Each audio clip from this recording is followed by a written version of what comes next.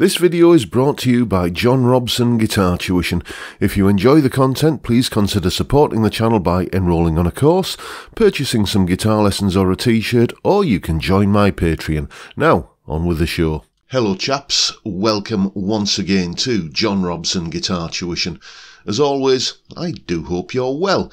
Okay, it's Tuesday and that means Top 5 Tuesday, where we basically run down the list of top 5 things in a particular category. We've been talking about guitars the last couple of weeks. Last week it was buyer's remorse, essentially. Top 5 guitars that I bought and never really bonded with. Then the week before that, it was seller's remorse, guitars I wish I'd never got rid of. And thanks to a suggestion in the comments below last week's video, basically we're looking at guitars that I could never love. Guitars that are just not me. Guitars where I am quite obviously not the target market for those instruments. And, you know, as the title of this video says, guitars that make me go, nah. So, let's get cracking straight away with... anything with the wrong number of strings. Yes, indeed, anything with the wrong number of strings. Now, before we get into this, here is the dictionary definition of a guitar. A musical instrument, usually made of wood, with 6 strings, and a long neck played with the fingers or a plectrum. So, a guitar has 6 strings. This has 7 strings, so that's the wrong number. Yes, I know, it's opinion will be divided on this, but these are my opinions, and that's what the video is about. Yeah, it seems that every generation of adolescents will discover a genre of music where the prime function really is to do nothing more than to annoy their parents. And, you know, all that kind of dugga, chanty, chuggy kind of drop-tuned metal stuff seems to be the current incarnation of that genre of music. I guess all this 7-string stuff really entered the mainstream in the early 90s when Steve Vai had that 7-string Ibanez Universe guitar or whatever it was called. You know the one that he appeared in all of the adverts with and saying, buy one of these, kids, really great guitar. And then after about a fortnight went back to using his 6-string Gem guitars. Yeah, that's sort of what brought these into the mainstream. I just, you know, it doesn't appeal to me. If you love this kind of thing, then God bless you, but it's not my cup of tea. And, you know, the whole kind of thing with these, you know, these frets that look about as straight as if they've been installed by the council. Yeah, I just don't get it. I get what it's for, you know, it's a different scale length on each string, the whole fan fret sort of thing, but, again, it's a guitar that makes me go, nah. Next. Moss-Rite guitars. Yeah, Moss-Rite guitars. I mean, just look at it. You know, do I need to say any more? I mean, really, it's like you described a Stratocaster to somebody who'd never seen a Stratocaster, and then you asked them to draw a Stratocaster in the dark with their feet while they were drunk. It is the ugliest thing in creation to my eyes anyway. It's just, you know, it's not a thing of beauty by any stretch of the imagination. Again, please feel free to differ, but it just looks so kind of lumpy and out of balance and just wrong.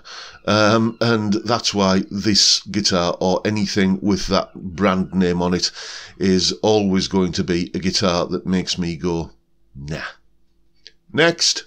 Liberace guitars. Yes, indeed, Liberace guitars, or otherwise known as footballer's wife guitars. You know, the kind of thing where it's dripping in, you know, quilted bird's eye maple and gold plate and abalone, and, you know, it's the kind of thing that, you know, appeals to, as I say, those with more money than taste.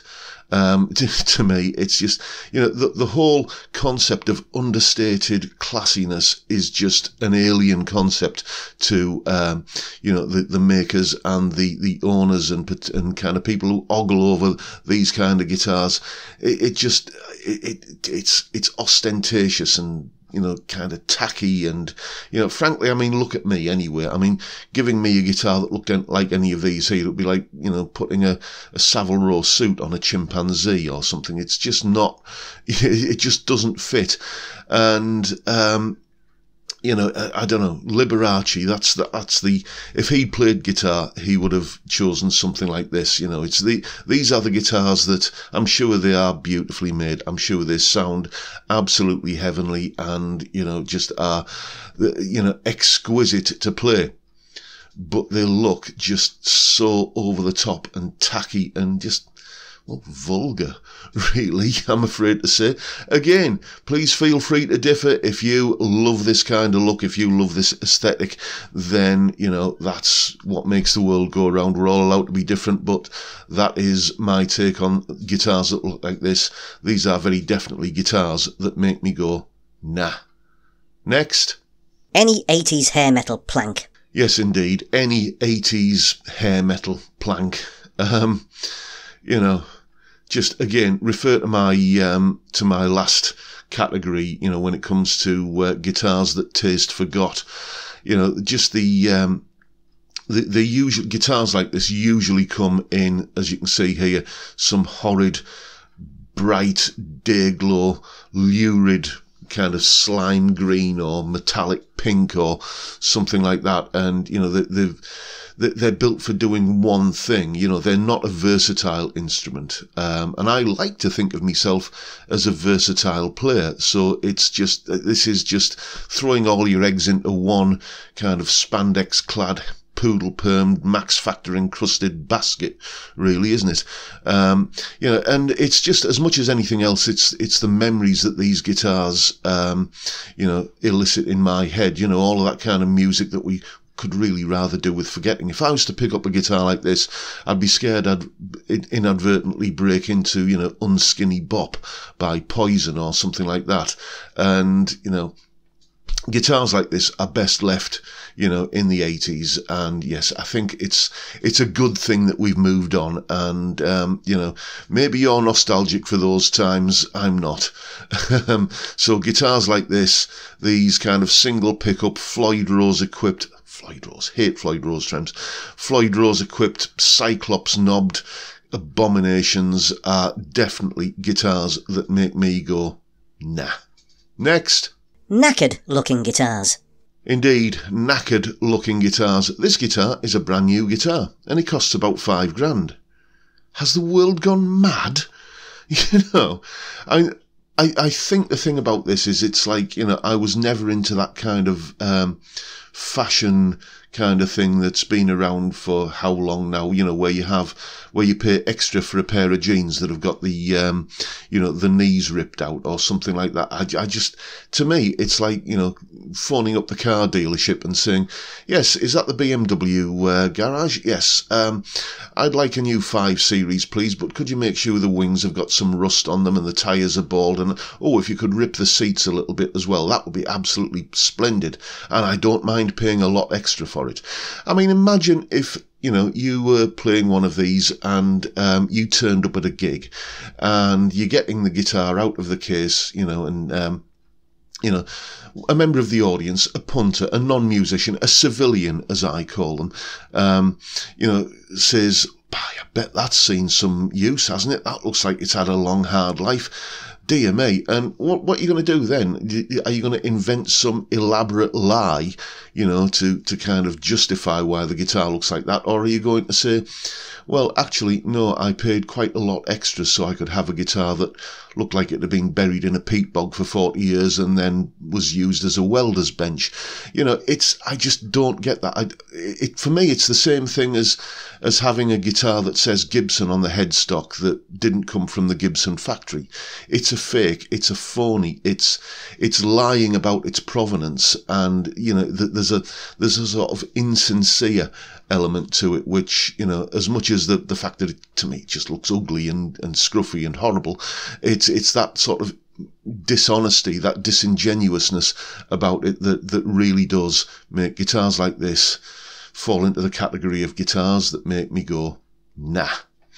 And there you have it, folks. Those are the guitars that, if I well, as long as there's breath in my body, they will never find a place in my heart.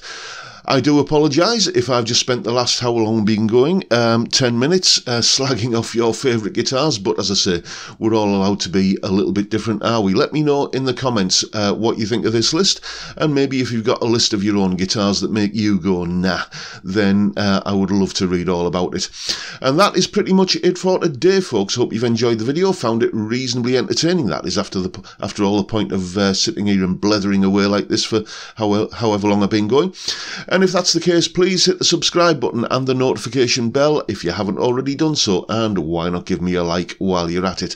Don't forget the live stream Friday 5 PM UK time. We talk music, we talk guitars, we drink beer. It's a fantastic way to kick off the weekend, and I would love to see you there if you can make it. But for now, I'll bid you all a good day and say thank you so much for watching. Thank you for your time. Look after yourselves, folks. Stay well, stay safe, and above all, stay sane. Bye for now.